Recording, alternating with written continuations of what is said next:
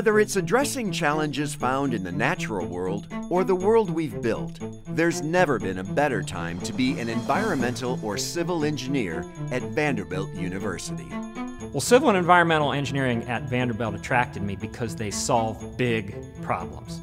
So the nation is facing huge problems in energy and security, and civil and environmental engineering is addressing those challenges. We work on nuclear waste management in conjunction with the Department of Energy for nuclear waste from former defense production activities. What sets apart our graduate students is their enthusiasm and their independence, and really they challenge the faculty. I am working on bridge engineering. A damage occurs in a structure.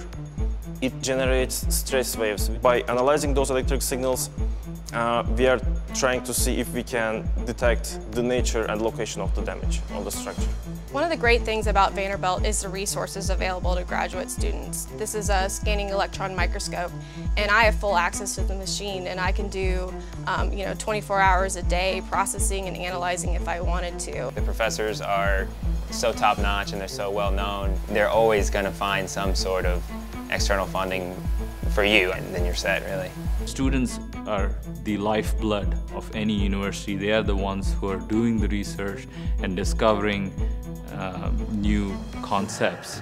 Being a graduate student at Vanderbilt means holding yourself to a higher standard, inspiring others to learn even before your own education is complete.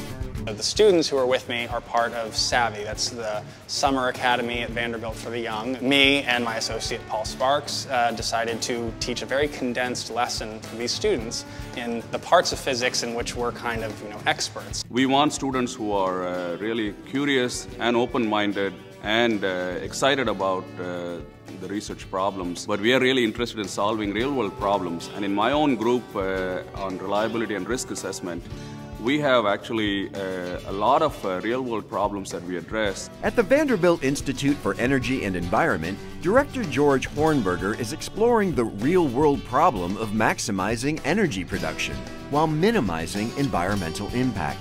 A lot of our students come to us with high idealistic motives. That is, they want to make a difference.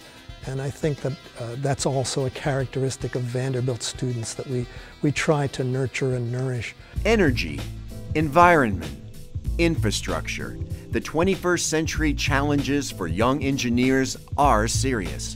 But that doesn't mean you can't get a world-class education and have fun at the same time. You couple a beautiful campus with the top-notch professors, with laid-back students on campus who know how to party but who know how to take care of business, and you get a very good mix of a good college feel. Graduate students and even the undergraduate students, everybody, should be thinking along the same lines than I have, in the sense that Vanderbilt is in an upward trajectory. It is a fantastic school already to begin with, but it is getting better and better all the time. Insight, innovation, impact. Vanderbilt School of Engineering.